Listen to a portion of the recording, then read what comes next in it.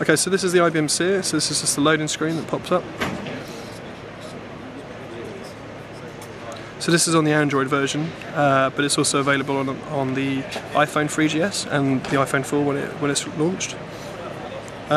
So this is basically a guide to what IBM Seer can do. So we've got live video feeds up here, Radio Wimbledon, a camera view which enables augmented reality, a map which shows you where you are in relation to points of interest that you tagged, points of interest which are basically geotag locations with live updates and live scores coming to those areas, a directory which lists your points of interest at that point in time, and then TweetBrag.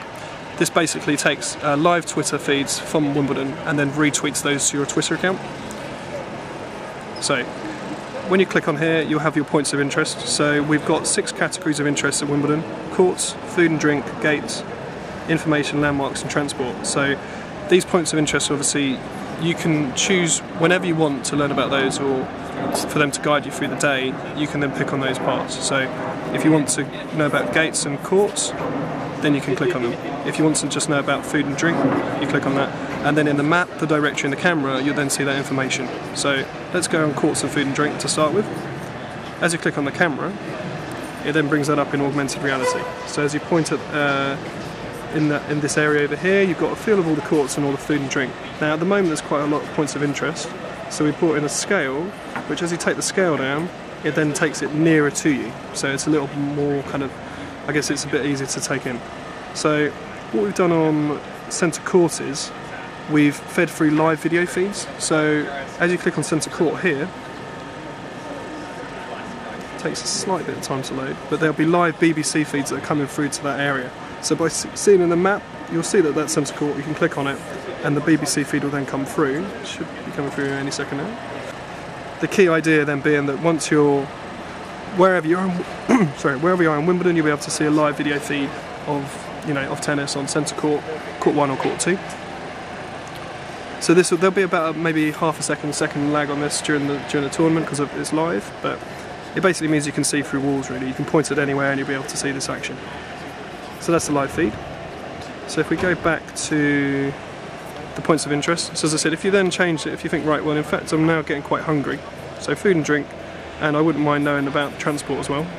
So then as you click on camera again, then you'll note the icons have changed. So you've got now a feel of where the bakery is, where the park and ride is, where the taxi stand is. So if you click on that, taxi stand south, there's a video that we've set up.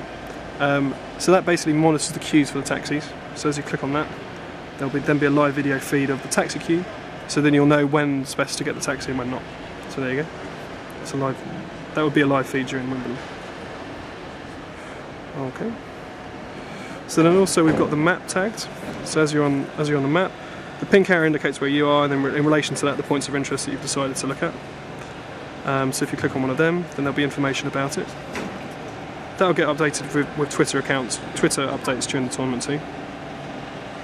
And then the directory, which then tags or gives you a list of all of the points of interest you want to know about. So all the restaurants, all the buffets, and all the bus stops. So that can be filtered by the nearest or by type. So if you change it by type, then it will just have it by its category.